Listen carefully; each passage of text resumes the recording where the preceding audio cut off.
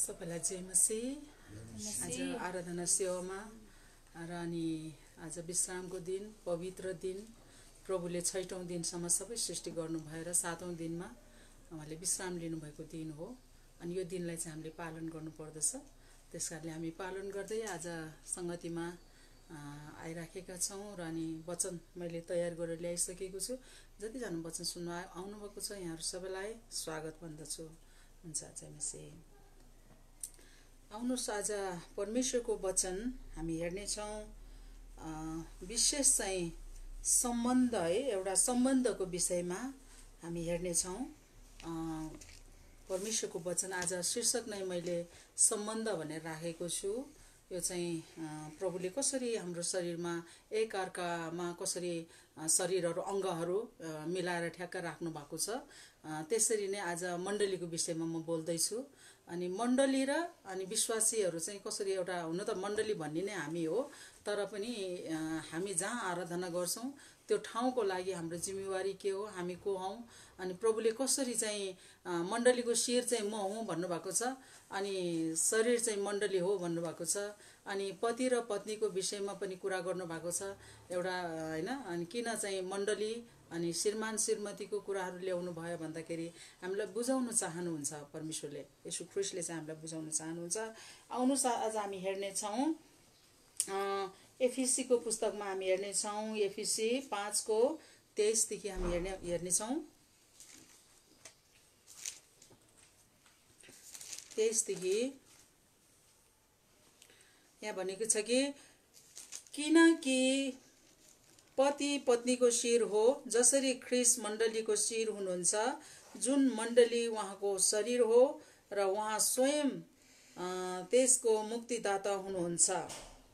फेरि हामीले यहाँ 27 मा हेर्यो भनेदेखि चाहिँ उहाँले के 26 देखि हेर्यो भने यस हेतुले कि उहाँले त्यसलाई पानीले धोएर वचनद्वारा पवित्र पार्न सकुन् र उहाँले दाग वा चाउरी नभएको अथवा यस्ता कुनै कुरा नभएको तेजस्वी मण्डली आफै कहाँ प्रस्तुत गर्न सकुन् र यो चाहिँ पवित्र र निष्कौट होस् भनेर चाहिँ उहाँले भन्नुभएको छ।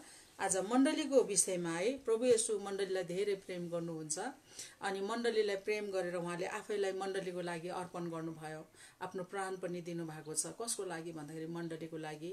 अनि मण्डली चाहिँ उहाँको शरीर हो, त्यो चाहिँ हामीहरू नै हौं। आज उहाँ चाहिँ आत्मामा हुनुहुन्छ, आत्मा हुनुहुन्छ। त्यसकारणले गर्दाखेरि हाम्रो उहाँलाई बोल्नलाई हाम्रो मुख चाहिन्छ अनि उहाँको लागि हाम्रो हात मुख हैन, हाम्रो अंग प्रत्यंगले चाहिँ उहाँको महिमा गर्नु पर्दछ।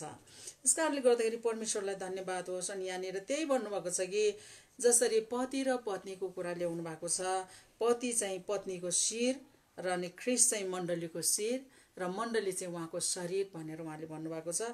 अनि मण्डलीलाई चाहिँ वचनले धोएर, परमेश्वरको वचनले धोएर के गर्नु रे, पवित्र पार्नु पर्छ भन्नुभएको छ। अनि चाउरी नभएको हैन, दाग नभएको चाहिँ उहाँले चाहिँ बनाउन चाहनुहुन्छ मण्डलीलाई चाहिँ। यसरी हामी कोरिन्थीको पुस्तकमा हेर्ने छौं। कोरिन्थी 12 लाई म हेर्ने छु। 12 को 27 देखि हामीले हेर्यो भनेदेखि यहाँ पनि त्यही बताउनु भएको छ। चाहिँ यहाँ माथि हामीले 12 को 12 मा हेर्दछौं भने एउटै शरीर धेरै अंगहरू भन्नु भएको छ। परमेश्वरले कसरी बुझाउन चाहनु भएको छ त भन्दाखेरि एउटा शरीरमा चाहिँ कति एउटा अंगहरू हुन्छ, कुनै पनि अंगहरू मध्ये काम नलाग्ने कुनै पनि अंग छैन, सबै अंग काम लाग्छ। तिमीहरू ख्रीष्टका शरीर हौ र हरेक त्यसका अंगहरू हौ। र परमेश्वरले मण्डलीमा पहिलो प्रेरितहरू, दोस्रो अगमवक्ताहरू, तेस्रो शिक्षकहरू, तब आश्चर्य काम गर्नेहरू र निको पार्ने वरदान पाएकाहरू र सहायता गर्नेहरू, प्रशासन गर्नेहरू, विभिन्न भाषा बोल्नेहरू नियुक्त गर्नु भएको छ। आमेन। परमेश्वरले आफ्नो मण्डलीमा चाहिँ कस्तो कस्तो व्यक्तिहरू नियुक्त गर्नु भएको छ त यहाँ हामीले हेर्दछौं भने तिमीहरू चाहिँ ख्रीष्टका शरीर हौ भन्नुभएको छ। मैले अघि नै भनिसके हामी चाहिँ ख्रीष्टको शरीरहरू हौं, ख्रीष्टको शरीरहरू हौ र हरेक चाहिँ त्यसका अंग है, सब हरेक अंग चाहिँ के हो, काम नलाग्ने अंग चाहिँ कुनै पनि छैन, हरेक अंग चाहिँ काम लाग्दछ। हैन। मण्डलीमा चाहे जस्तो सुकै व्यक्तिहरू आउनुहुन्छ पनि उहाँको ख्रीष्टको अङ्गहरू हो। यसै कारणले हामीले कसैलाई लेखाजोखा गर्ने, कसैलाई काखा पाखा गर्ने कुराहरू पनि आउँदैन। त्यो चाहिँ उहाँकै हामीले पहिलो पत्रुस 5 मा हेर्दछौँ भने उहाँको गोठा के अरे भेडाहरू भन्नुभएको छ। अनि हामी अगुवाहरू भएर अनि उहाँहरू त भेडा त हो नि हैन भनेर चाहिँ हामीले विश्वासी त हो नि भनेर हामीले हेप्नु पनि मिल्दैन, किनभने त्यो चाहिँ परमेश्वरको भेडाहरू अनि अहिले हामीले हेर्दछौँ भने परमेश्वरको अङ्गहरू हो उहाँहरू चाहिँ। यसै कारणले यहाँनिर भन्नुभएको छ, हामीले माथि हेऱ्यो भनेदेखि के भन्नुभएको छ त, अनि आश्चर्य काम गर्नेहरू पनि हुनुहुन्छ। अनि यहाँनिर हामीले 27 लाई हेऱ्यौँ, 27 देखि हामीले 28 सम्म हेऱ्यौँ। अनि माथि हामीले हेऱ्यौँ भने 12 को है 12 बाट चाहिँ हामीले हेऱ्यौँ भने यहाँनिर के लेखिन्छ भन्दाखेरि, किनकि एउटै पवित्र आत्माद्वारा हामी सबैले एउटै शरीरमा बप्तिस्मा पाएका छौँ, यहुदी वा ग्रीक, कमार वा फुका, हामी सबैलाई एउटै पवित्र आत्माबाट पिउन दिनुभयो। आमेन। हामी सबैजना के हो त एउटै शरीर भएको, किनभने एउटै प्रभुलाई विश्वास गर्दछौँ, हामी एउटै प्रभु भोज एउटै कचौराबाट पिउँछौँ अनि एउटै बप्तिस्मा हो हाम्रो हैन। कसैलाई चाहिँ अब पिताको नाउँमा मात्रै, कसैलाई पुत्रको नाउँमा मात्रै पनि होइन, कसैलाई पवित्र आत्माको नाउँमा मात्रै होइन। हामीले बप्तिस्मा दिँदाखेरि पिता पुत्र पवित्र आत्माको नाउँमा है, सबैजना पिता पुत्र पवित्र आत्माको नाउँमा नै हामी बप्तिस्मा लिन्छौँ। त्यसकारणले हामी सबैजना चाहिँ के हो त एउटै हौँ। यस कारणले मैले यहाँ सबै यहाँनिर भनेको छ, किनकि 14 मा, किनकि शरीर एउटै अङ्गबाट मात्रै होइन तर धेरै अङ्गहरूबाट बनिएको हुन्छ है। धेरै अङ्गबाट चाहिँ हाम्रो शरीर बनिएको छ, धेरै अङ्गहरूबाट। आज हामीले जति बाहिर देखेको अङ्ग छ त्यो भन्दा महत्त्वपूर्ण अङ्ग चाहिँ हाम्रो भित्र छ, हाम्रो भित्र।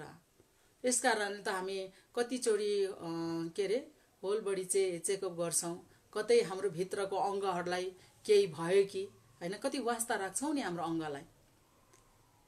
बेला बेलामा हामी चाहिँ हैन सबै अङ्गहरूको जाँच गर्नु पर्यो भनेर जान्छौँ अनि वास्ता राख्छौँ हैन। त्यसरी नै प्रभुले पनि हाम्रो वास्ता राख्नुहुन्छ हेर्नु त, धेरै अङ्गद्वारा चाहिँ हामी बनेको छ। यसकारणले यहाँनिर के भनेको छ त 27 मा हेऱ्यो भने, तिमीहरू ख्रीष्टका शरीर हौ। 12 को 27 हेरेँ मैले, तिमीहरू ख्रीष्टका शरीर हौ र हरेक त्यसका अङ्गहरू हौ र परमेश्वरले चाहिँ के अरे मण्डलीमा पहिलो प्रेरितहरू, दोस्रो अगमवक्ताहरू अनि तेस्रो शिक्षकहरू राख्नु भएको छ। यो मैले अघि पढेँ। परमेश्वरलाई धेरै धन्यवाद। यहाँनिर म उसमा हेर्नु लागेको 21 मा, माफ गर्नुहोस्, आँखाले हातलाई मलाई तेरो दरकार छैन भन्न सक्दैन रे। आँखाले है, हाम्रो शरीरमा आँखा छ नि त, आँखाको छुट्टै महत्त्वपूर्ण छ। अनि आँखा छैन भने हामी संसार हेर्नै सक्दैनौँ। आँखाले देख्नुपर्छ हैन, देख्ने आँखा परमेश्वरले बनाइदिनु भएको छ। अनि के भन्नु सक्दैन रे, आँखाले चाहिँ हातलाई तेरो खाँचो छैन, तेरो दरकार छैन भनेर आँखाले भन्नु सक्दैन रे, हातलाई भन्न सक्दैन। बरु शरीरका अझ दुर्बल देखिने अङ्गहरू नै नहुने हुन्छ रे। भित्रको अङ्गहरू जुन दुर्बल छ नहुने हैन, नहुने। किन भन्दाखेरि हाम्रो मुटु हैन हामी देख्न सक्दैनौँ, अनि भित्रको मृगौला हामी देख्न सक्दैनौँ, अनि अर्को त्यहाँ फोक्सोहरू छ, कलेजोहरू छ, आन्द्राहरू, धेरै कुराहरू छ भित्र हामी देख्न सक्दैनौँ। तर पनि ती कुरा चाहिँ परमेश्वरले मिलाएर राख्नु भएको छ। तर ती कुरा के अरे नहुने शरीरमा। बरु बाहिर एउटा आँखा फुट्यो भने नि अर्को आँखाले देख्न सकिन्छ, एउटा हात नभए पनि हैन। अब आँखा दुइटै नभए पनि बाँच्नु भएको छ। यहाँ कति अब त्यस्ता व्यक्तिहरू देख्छौँ हामी हैन, हात खुट्टा नभएको व्यक्ति हामीले निकलाई हेऱ्यो भने त्यहाँनिर उहाँ पास्टर हात खुट्टा नै छैन, तर पनि उहाँले सबैलाई उहाँ शिक्षक भएर सिकाइरहनु भएको छ हैन। त्यो कारणले गर्दाखेरि तर भित्रको कुरो जहाँ मुटु छैन अनि मृगौलाहरू छैन भने धेरै गाह्रो हुन्छ, कलेजोहरू छैन भने पनि गाह्रो हुन्छ। यसैले त उहाँले भन्नुहुन्छ जो अझ दुर्बल देखिने अङ्गहरू नै हुँदैन रे।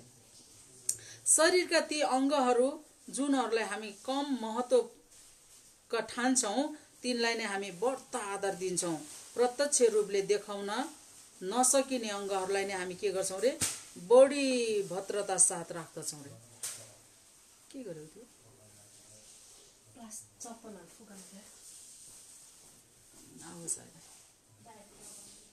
अनि त्यो कारणले गर्दाखेरि यहाँनिर के हो त जुन अङ्गहरू देखाउन सक्दैन झन् त्यही अङ्गको लागि सुरक्षा गर्न हामी मुख बार्छौँ, बेला बेलामा चेकअप गर्छौँ। मुख बार्नुपर्ने के हो त भित्रको अङ्गहरूको सुरक्षाको लागि हो। त्यस कारणले गर्दाखेरि हामीसँग भएको अङ्गहरू प्रभुले सृष्टि गर्नुभएको अङ्गहरूलाई हामीले के गर्छौँ त कति होइन के खानुहुन्छ के खानु हुँदैन जसले अब त्यो भित्रको अङ्गहरूलाई सुरक्षा राख्नको लागि चाहिँ हामी मुख बार्ने कुराहरू गर्दछौँ, खानपिनमा होसियारी हुँदछौँ। त्यो चाहिँ के हो त डाक्टरले पनि भन्नुहुन्छ ल है तपाईँहरूलाई अब यस्तो यस्तो भने अनि रगत है प्रभुले सृष्टि गर्नुभएको रगतमा कतिचोटि अहिले खानपिनले गर्दाखेरि सुगर प्रेसरको कुराहरूले सताइरहेको छ होइन। किन यो भित्रको अङ्गहरूलाई हामी शरीर भयो होइन, शरीर भयो भने सबै हुन्छ, शरीर भएन भने केही पनि हुँदैन। त्यस कारणले गर्दाखेरि यो शरीरलाई यो भित्र भएको अङ्गहरूलाई हामी कति सुरक्षा राख्छौँ। मैले एकतिर पहिला हाम्रो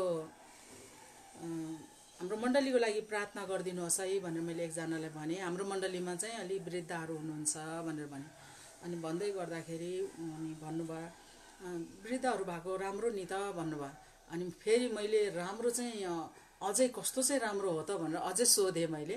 अनि होइन राम्रो अब होला सायद अब केही अझ राम्रो होला के होला भन्ने कुरा ठानेर सोधेँ। राम्रो चाहिँ भन्नुभयो। अनि त्यसको कारण चाहिँ भनेर सोद्धाखेरि नहुनु भन्दा त भन्ने कुराहरू गर्नुभयो है। नहुनु भन्दा त वृद्ध भएको पनि त राम्रो हो नि भन्नुभयो। अनि त्यतिखेर चाहिँ यसो सोचेँ कतिजनाले वृद्धहरूलाई चाहिँ अब त्यति नगनेको पनि हुँदो रहेछ जस्तो लाग्यो।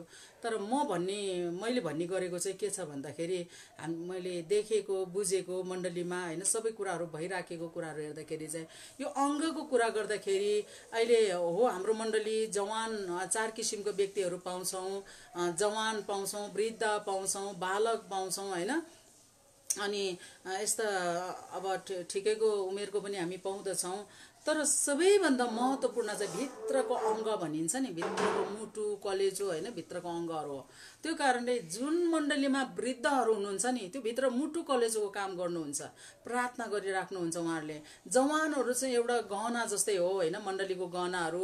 उहाँहरू गाउनु सक्नुहुन्छ, नाच्नु सक्नुहुन्छ, मण्डलीलाई एकदमै एउटा रमाइलो वातावरण पनि अब क्वायरहरूमा पनि होइन स्वरहरू हरेक कुरा चाहिँ जवानहरूसँग हुन्छ। त्यस कारणले जवान भयो भने अब मण्डलीमा एकदमै राम्रो देखिन्छ। अनि चाहिन्छ जवानहरू पनि चाहिन्छ। अझ प्रार्थना नभई हुँदैन हामीलाई। त्यो कारणले गर्दाखेरि भित्र मुटु कलेजोको कामहरू भित्र त्यो अङ्गहरूको काम चाहिँ कसले गर्नुहुन्छ त वृद्धहरूले गर्नुहुन्छ, धेरै प्रार्थना गर्नुहुन्छ मण्डलीमा। यस कारणले गर्दाखेरि अनि हामीले वृद्धहरूलाई चाहिँ अझै प्राथमिकता दिनुपर्छ। हाम्रो मण्डलीमा त अब होइन कति 85 वर्ष कि कति वर्षको आमा हुनुहुन्छ है, एल्डर आमा। किनभने उहाँले अब वचन प्रचार गर्नु सक्नुहुन्न, कतिवटा दौडधुप यताउता परेको बेलामा जानु नसक्नु होला। तर प्रार्थनामा गुप्तमा प्रार्थना चाहिँ एकदम गरिरहनुहुन्छ। राति पनि प्रार्थना गर्नुहुन्छ, कहिले कहिले हाम्रोमा आउनुहुँदाखेरि पनि रातभरि प्रार्थना गरेर बस्नुहुन्छ। त्यो कारणले गर्दाखेरि अनि हाम्रो मण्डली अब त्यस्तो मन्दिरै मन्दिर भएको ठाउँमा छ, तर पनि प्रार्थनाद्वारा चाहिँ हामीले विजय पाइराखेका छौँ। आमेन। अनि प्रभुलाई धन्यवाद होस्। यस कारणले गर्दाखेरि एउटा खसीको खुट्टीको उदाहरण दिउँ होइन। हेर्ने बेलामा त्यो खसीको खुट्टामा के छ र जस्तो लाग्छ होइन, तर पनि त्यसलाई कति महँगो गर्छ। किन भन्दाखेरि हेर्ने बेला हड्डी हड्डी अब होइन, तर त्यो हड्डीको भित्रको त्यो गुदीलाई चाहिँ महत्त्वपूर्ण दिएको हो नि त। त्यस कारणले आज हाम्रो प्रार्थना चाहिँ त्यो हड्डीभित्रको गुदी जस्तै हो। यस कारणले गर्दाखेरि आज परमेश्वरको शरीर मण्डली हो है। अनि त्यो भएर चाहिँ हाम्रो मण्डली चाहिँ कस्तो हुनुपर्दछ त, यसरी एकदम मिलेको हुनुपर्दछ। वृद्ध, जवान, बालक होइन, अनि ठिकै आमा दिदी बहिनीहरू सबै मिलेर प्रभुको महिमा गर्यो भने मण्डलीमा धेरै राम्रो देखिन्दछ। यसै कारण यहाँनिर भनेको छ प्रत्यक्ष देखाउन सकिने अङ्ग हाम्रा अङ्गहरूलाई त्यस्तो हिफाजत प्रत्यक्ष देखाउने अङ्गहरूलाई चाहिँ हिफाजत चाहिँदैन, होसियारी जतन चाहिँदैन भन्नु खोजेको चाहिँदैन। तर परमेश्वरले हाम्रो शरीरलाई यसरी मिलाउनु भएको छ कि हीन अङ्गहरूलाई बढी आदर प्रदान गर्नुभएको छ अरे है। हेर्ने बेलामा त्यो भित्रको कुराहरू होइन, तर पनि उहाँले चाहिँ एकदमै आदर प्रदान गर्नुभएको छ ताकि शरीरमा बेमेल नहोस् तर अङ्गहरू एउटाले अर्काको निम्ति सम्मान वास्ता के गरे राखुन अरे। अङ्गहरू चाहिँ एक अर्कामा मिलेर ठ्याक ठ्याक ठ्याक मिलाएर राख्नु भएको छ परमेश्वरले। अब यो आँखा यहाँतिर भावे कस्तो हुन्थ्यो होला हैन। परमेश्वरको सृष्टि त एकदमै अद्भुत छ। त्यसैले दाउदले भन्नुभएको छ नि, म त एकदम अद्भुत रीतिले बनिएको हैन। मेरो आमाको गर्भभित्र मेरो परमेश्वरले है मलाई सृष्टि गर्नुभएको भनेर उहाँले बखान गर्नुभएको छ, भन्नुभएको छ। त्यसरी नै आज परमेश्वरले कसरी मिलाएर राख्नु भएको छ हाम्रो शरीरलाई, त्यसरी नै आज मण्डली र शरीरको विषयमा किन ल्याउनु भयो त परमेश्वरले? किन मण्डलीलाई शरीरसँग तुलना गर्नुभयो त? उदाहरण दिनुभयो, शरीरको उदाहरण दिनुभयो मण्डलीलाई भन्दाखेरि जसरी शरीर एक अर्का अङ्ग चाहिँ मिलेर बसेको छ अनि सबै अङ्गहरू मिलेर एउटा शरीर बनेको छ भन्दाखेरि आज मण्डलीमा पनि हामी त्यसरी नै मिल्नुपर्छ भन्ने कुरा चाहिँ उहाँले बताउन चाहनु भएको छ। अनि यहाँ चाहिँ अझै चाहिँ के अरे सम्मान र वास्ता राखुन्। यदि एउटा अङ्गलाई कष्ट भयो भने सबै अङ्गहरूले सँगै कष्ट भोग्छन्, अथवा एउटा अङ्गको आदर भयो भने सबै अङ्गहरूले के गर्छ रे सँगै आनन्द मनाउँदछन्। एउटा शरीरमा एउटा अङ्गले मात्रै दुःख भयो भने के हुन्छ, केही गरेर अब कष्ट भयो भने चाहिँ सबै अङ्गलाई शरीरलाई नै दुःख हुन्छ। अनि हाम्रो मण्डलीमा पनि त्यस्तै हो, एकजनालाई केही गाह्रो भयो भने अनि सबैजनालाई पनि हामीलाई गाह्रो हुन्छ है। त्यस कारणले गर्दाखेरि हामी यसरी मिल्नुपर्ने हुन्छ। अब हामी हेर्दछौँ त्यस्तो एउटा शरीरमा त्यो हुँदाखेरि कतिजनालाई दुःख कष्ट भएको कुराहरू हामीलाई थाहा छ। त्यस कारणले गर्दाखेरि यहाँनिर भन्नुभएको छ, यसैले त मण्डलीमा को राख्नु भएको छ त परमेश्वरले? मण्डलीमा अब एउटै शरीर बनाउनु भएको छ। अनि त्यो मण्डली चाहिँ पहिलो चाहिँ प्रेरित, दोस्रो चाहिँ अगमवक्ता, तेस्रो चाहिँ शिक्षक, अनि चौथो चाहिँ आश्चर्य कामहरू गर्ने अनि निको पार्ने वरदान पाएकाहरू, सहायता गर्नेहरू, प्रशासन गर्नेहरू, विभिन्न भाषा बोल्नेहरू नियुक्त गर्नुभएको छ। हेर्नु त परमेश्वरले कस्तो कस्तो व्यक्तिहरू चाहिँ नियुक्त गर्नुभएको छ भन्दाखेरि यहाँ विभिन्न भाषा बोल्नेहरू पनि हुनुहुन्छ, प्रशासन चलाउनेहरू पनि हुनुहुन्छ, निको पार्नेहरू पनि हुनुहुन्छ। तर यी सबै कुरा हामीले माथि हेर्यो भने चाहिँ हामीले घमण्ड गर्नलाई यो वरदानहरू दिनुभएको होइन। परमेश्वरको महिमा गर्नु अनि अरूको सेवा गर्नको लागि दिनुभएको यो वरदानहरू है। यो सबै वरदानहरू कसैलाई प्रेरित बनाउनु भएको छ, कसैलाई अगमवक्ता बनाउनु भएको छ, कसैलाई शिक्षक, कसैलाई आश्चर्य काम गर्ने, कसैलाई निको पार्ने, कसैलाई प्रशासन चलाउने, सहायता गर्ने, यी सबैलाई प्रभुले नियुक्त गर्नुभएको छ। तर परमेश्वरको महिमा गर्न र अरूको सेवा गर्नलाई हो।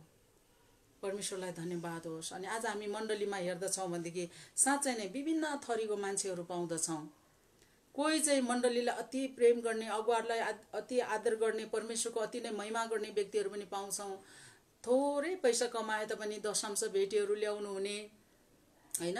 मण्डलीमा त्यस्ता व्यक्तिहरू पनि पाउँछौँ जसले छर्दैन ऊ बटुल्नु खोज्छ, जसले दशांश दिँदैन। थरी थरीको मान्छेहरू छ। कोही हेरौँ न त, हेरौँ के गर्दो रहेछ भन्नेहरू पनि हुन्छ, दोष लाउनेहरू पनि हुन्छन्। कोही चाहिँ हेर्नु नि, कोहीलाई त अब गुरुबाउ गुरुआमाहरूले त अब काखैमा बोकेर हिँड्ने जस्तो गर्छ नि, एकदमै काखी च्याप्छ नि, पक्षपात छ मण्डलीमा पनि दिने र नदिनेलाई। तर कति मान्छेले आफ्नो भित्र दोष छ भने आफू ठिक छैन भने अरूलाई पनि त्यस्तै बेठिक देखिरहेको हुन्छ, दोष देखाइरहेको हुन्छ हैन, अगुवाहरूलाई पनि दोष देखाइरहेको हुन्छ। परमेश्वरलाई धन्यवाद होस्। तर हाम्रो मण्डलीमा चाहिँ अहिलेसम्म कोही अब त्यो छिटपुट हुन सक्छ, तर पनि आज हाम्रो अगुवाहरू, हाम्रो जति पनि मण्डलीलाई प्रेम गर्ने व्यक्तिहरू हुनुहुन्छ, त्यो कारणले गर्दाखेरि उहाँहरूले कहिल्यै पनि आफ्नो पास्टरप्रति शङ्का पनि गर्नु भएन, दोष पनि लाउनु भएन। अनि अब मैले जग्गा किने, अचानक मण्डलीको लागि जग्गा किने, अनि त्यहाँबाट आफ्नो नाउँमा नै छ, त्यो बेच्नेवालामा छौँ। अनि कतिवटा मण्डलीमा त हामी सुन्छौँ 2-4 जनाको नाउँमा भन्ने कुराहरू पनि छ। तर हाम्रो मण्डलीले किन गुरुआमाको नाउँमा भनेर त्यस्तो औँला उठाएको पनि हामी देख्दैनौँ। किन भन्दाखेरि त्यो मिलेको अङ्गहरूले कहिले पनि दोष लगाउँदैन हैन। आफ्नो अगुवाप्रति, आफ्नो पास्टरप्रति उहाँहरूले विश्वास गरेको, भरोसा राखेको। फेरि पछि गाडी किन्यौँ अनि अब सहकारीबाट किनौँ भनेर गर्दाखेरि अनि अब के मिलाउनु पर्ने अनि हतार भइसकेको थियो। अनि त्यसपछि त्यो गाडी पनि मेरै नाममा लिएर आयौँ, किन्यौँ। तर अनि त्यतिखेर पनि प्रश्न भनेको छैन हाम्रो मण्डलीमा। खुसी है, जे गरे पनि गुरुआमाले ठिकै गरेको छ भन्ने कुरा चाहिँ अनि हाम्रो विश्वास साह्रै खुसी धन्यवादी हुनुहुन्छ। यसै कारणले उहाँहरू पनि एकदमै परमेश्वरमा आशिषित हुनुहुन्छ। परमेश्वरले धेरै उहाँहरूलाई आशिष दिनुभएको छ। जो गनगन गर्ने व्यक्तिहरूले त फेरि हुन्छन् कोही कोही त किन त्यस्तो जग्गा पनि अब 2-3 जनाको नाउँमा हुनुपर्ने, गाडी पनि त्यस्तो भन्नेहरू पनि हुन्छन्। तर पनि हामी बहुमतलाई हेर्दछौँ, त्यो अल्पमतलाई अब कसैले त्यस्तो कुराहरू बाहिरबाट छिटपुट आयो भने त्यो कुरालाई मतलब पनि गर्दैनौँ। जसले मण्डलीको वास्ता गर्छ, जसले पास्टरको अगुवाहरूको वास्ता गर्नुहुन्छ, जसले चाहिँ परमेश्वरको महिमा गर्ने सधैँ जे पर्दाखेरि पनि तत्पर के मण्डलीको लागि, किनभने त्यो मण्डलीमा आएर जीवन पाएको हो नि त, अनन्त जीवन पाएको, शान्ति आनन्द मुक्ति पाएको हो नि त। त्यस कारणले गर्दाखेरि उहाँहरूले परमेश्वरले यत्रो हामीलाई मुक्ति उद्धार दिनुभयो, यसरी सहायता गर्नुभयो। हामीले अझ के पायौँ र होइन, कतिजनाहरू चाहिँ मण्डलीबाट के पायौँ र भन्नेहरू पनि आउँछन्। ती व्यक्तिहरूले जहिले पनि समस्या ल्याउनु खोज्छ, तर हामी डराउनु हुँदैन। कोहीहरू चाहिँ यस्तो व्यक्तिहरू छ, हामीले मण्डलीलाई के दिनु सकेका छौँ, केही दिनु सकेको छैनौँ भन्नेहरू पनि छन्। ती व्यक्तिहरू चाहिँ एकदम साँचो व्यक्तिहरू हो। मण्डलीको लागि सधैँ तत्पर हुने हाम्रो अगुवाजनहरू हुनुहुन्छ। कोही अब 12 जना झुन्ड खडा हुनु भएको छ, उहाँहरू जतिखेर पनि मण्डलीको लागि तयारी हुनुहुन्छ। कोही डिकनहरू होइन, यसरी तयार गर्नु के अरे जहिले पनि मण्डलीलाई जतिखेर जे परे पनि। अस्ति नै म जब बेङ्गलोर गएको थिएँ अनि त्यतिखेर चाहिँ हाम्रो छोरी मण्डलीमा साँकोमा एकजना बुवा चाहिँ प्रभुमा सुत्नु भएछ, म थिइनँ। तर अनि यताबाट अनि म चाहिँ जसरी भेटघाट सङ्गतिमा हाम्रो भेटघाट एकता सङ्गति छ त्यहाँ सल्लाहकार छु, अनि युनाइटेड पास्टर फेलोसिपमा अनि त्यहाँ नि सल्लाहकार, अनि दुइटै ऊबाट युनाइटेडबाट र भेटघाटबाट अनि हाम्रो मण्डलीबाट कतिजना जानुभयो अरे, त्यहाँनिर थुप्रो मान्छे हुनुभयो अरे। अनि भन्दै हुनुहुन्थ्यो गुरुआमा नहुनु भए तापनि यहाँ धेरैजना आएर सहायता गर्नुभयो। यो चाहिँ गुरुआमाले अब दिनुभएको योगदान हो नि त। उहाँले पनि अरूलाई पर्ने बेलामा जानुहुन्छ गर्नुहुन्छ, अनि त्यो कारणले आज हामीलाई पर्दाखेरि पनि हामी नहुँदाखेरि पनि अनि यसरी चाहिँ आउनुभयो भनेर चाहिँ हाम्रो मण्डलीका परिवारहरू धन्यवादी हुनुभएको थियो।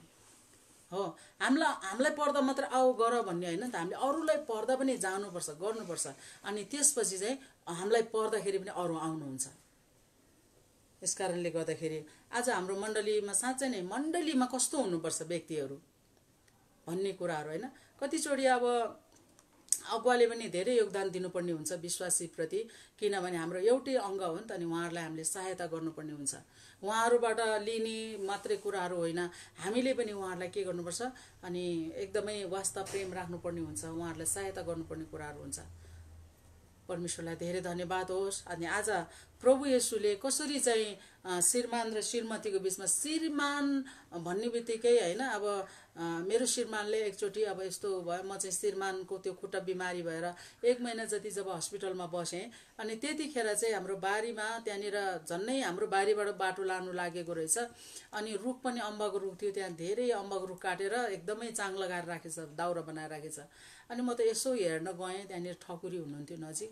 अनि के गरेको यो भने त बाटो लानु लागेको रे भनेर भन्नुभयो। अनि मैले भने मलाई सोध्नु भएको छैन, मसँग सिफारिस लिनुभएको छैन, किन चाहिँ यो बाटो लानु खोज्नु भयो तपाईँहरूले, किन यो नसोधिकन यत्रो रुखहरू काट्नु भयो त भनेको। अब बाटो लाने हो अनि भनेर भन्नुभयो। आफ्नो चाहिँ जतन पारेर हाम्रोलाई मात्र पेल्नु खोजेको रहेछ। प्रभुले मलाई ठिक समयमा लानुभयो त्यहाँनिर। अनि त्यसपछि अनि मैले भन्दाखेरि अलिकति मलाई मुख छाडेको जस्तो गर्नुभयो, उहाँले अलि नराम्रो शब्द बोल्नुभयो। अनि त्यसपछि आएर मैले मेरो श्रीमानलाई भने हेर्नुहोस् न, अब यस्तो हाम्रो त रुख पनि सबै काटेछ, हाम्रो जग्गाबाट बाटो लानु खोजे रहेछ, त्यो पनि सार्वजनिक बाटो होइन, आफ्नै त्यो अलिकति मनमानी बाटो लानु खोजेको रहेछन्, डोजर लानलाई ठिक्क परेको रहेछ भनेर कुरा गर्दाखेरि अनि उहाँ चाहिँ रिसाउनु भएर तिमीलाई यस्तो पो भन्यो त भनेर। अनि उहाँ बैशाखी अब खुट्टामा अपरेसन थियो, तर पनि बैशाखी टेकेर गएर पनि ती व्यक्तिलाई थप्पड हानिदिनु भएछ, मुखबाट रगत आउने गरेर। अनि पछि चाहिँ ती व्यक्ति चाहिँ के अरे उसमा चौकीमा जाने भनेर जाँदै थियो अरे भनेर भन्दै हुनुहुन्थ्यो। आफ्नो श्रीमतीलाई श्रीमानले कस्तो प्रेम गर्नुहुन्छ है, परेको बेलामा एकदमै खडा हुन्छ है त। अब कहिले कहिले त अब गर्दैन जस्तो लाग्छ नि, तर पनि परेको बेलामा चाहिँ श्रीमतीको लागि श्रीमानको लागि श्रीमती नै हो खडा हुने चाहिँ। छोराछोरी पनि हुन्छ तर भित्रबाट है।